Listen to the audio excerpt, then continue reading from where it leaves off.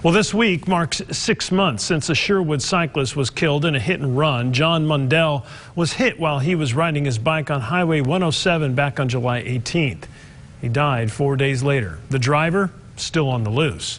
Claire Kreitz speaking with Mundell's wife, who tells her it's not getting any easier. Claire? No, Kevin, not at all. Despite the time passed, Kimberly Mundell says it feels like just yesterday she lost her husband. Now all she's hoping for is the person responsible to be put behind bars.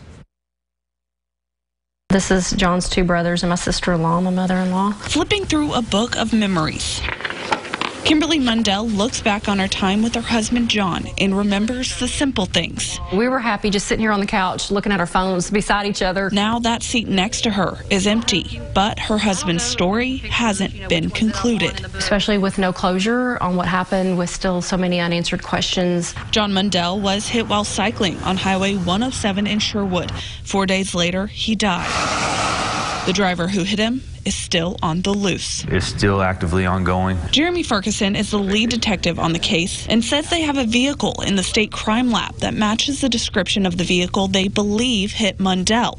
They've also spoken with the only named person of interest, Cecil Farrell. We had a good conversation with him. Ferguson says he is still a person of interest, but no arrests have been made. Right now, they are waiting on some more things to fall into place to make sure the person behind the wheel is put behind bars. There are definitely other avenues that we're working on to try to get some resolution on this case, and it's going to take some time, though. Time, something Kimberly has gotten used to, now hitting the 6-month mark of her husband's death. At a half a year, that's a good chunk of time, but for me, John died yesterday. She's hoping the next milestone crossed isn't a date, but answers to long-awaited questions. That's why didn't you stop? Giving Kimberly closure to her husband's case. It would mean, I don't think I have words for that. I can imagine relief.